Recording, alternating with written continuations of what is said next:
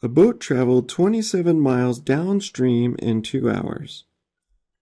On the return trip, which was against the current, the boat was only able to travel 21 miles in 2 hours. Determine the speed of the current and the speed of the boat. Let's begin by identifying variables. Here we'll let C represent the speed of the current, and we'll let X represent the speed of the boat. Now I recognize this as a distance problem, so let's try to organize our data in a chart. The relevant formula here is that distance equals the average rate times the time. Now a boat traveled 27 miles downstream in 2 hours. We'll place a 27 here for D in the downstream row, and it did that in 2 hours. Now on the return trip, which was against the current, the boat traveled 21 miles in 2 hours. So we'll place a 21 in here for D, and again 2 for 2 hours.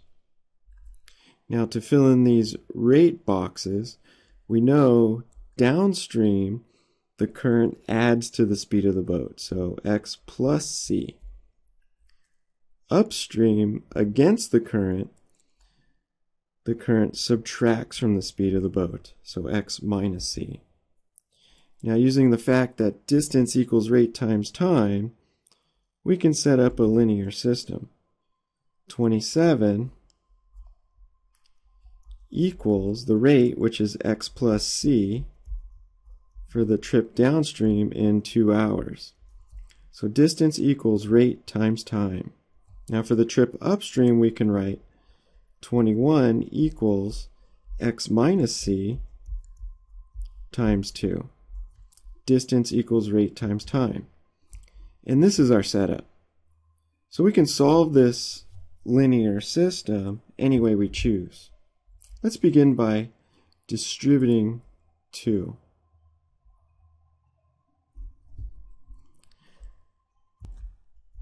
That'll give us the equivalent system. 27 equals 2x plus 2c. Similarly, 21 will equal 2x minus 2c. At this point, you can see the variable c is lined up to eliminate. Let's add these equations together. And we'll have 48 equals 4x. Dividing both sides by 4, x will equal 12. In other words, the speed of the boat was 12 miles per hour. To find the speed of the current, we'll back substitute. And in this case, I'll choose to substitute x back into 27 equals 2x plus c. That'll give us 27 equals 2 times 12 plus 2c. Or 27 equals 24 plus 2c, subtracting 24 on both sides, 3 equals 2c.